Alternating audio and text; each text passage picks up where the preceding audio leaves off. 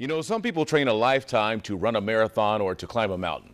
Well, you are about to meet a man who does those things all the time, sometimes even 2 marathons in one weekend. Our Frank Cusimano has his story.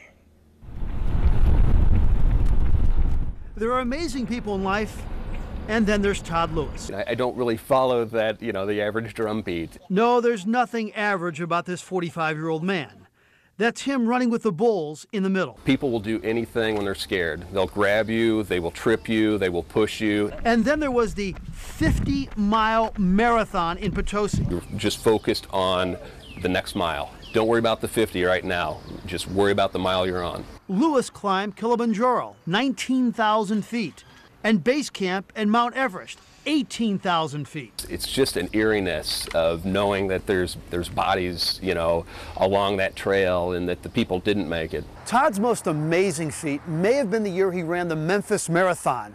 Then he drove back to St. Louis, then he hopped a plane to Las Vegas and ran the Las Vegas Marathon. Now, if you're scoring at home, in a span of 47 hours, he ran 52.4 miles. My goal was to knock them both out in 4 hours. So I did it. I had a few seconds to spare. Lewis works as a major account executive for Verizon, and when he's not working, he's training. He once ran 15 marathons in 12 months. 14 years ago, Todd heard former football coach Lou Holtz give a speech about writing down on paper everything you want to do in your life.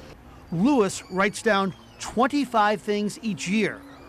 The man just wants to achieve, experiment, and live. What does your mom say about all this? Some of this she doesn't know until after I get back. With the running of the bulls, she didn't know until after I got back. You wouldn't tell her? No, and with Mount Hood, I didn't tell her until after I got back. And so as long as you're safe, she can't get too mad, right? Exactly. With photographer Andy Broadway and editor Bill Bennett, Frank Cusimano, News Channel 5 Sports. Now that is living your life to the fullest. No kidding. Every second of the day. What a determined man. Great story, Frank. Thanks, Freddie.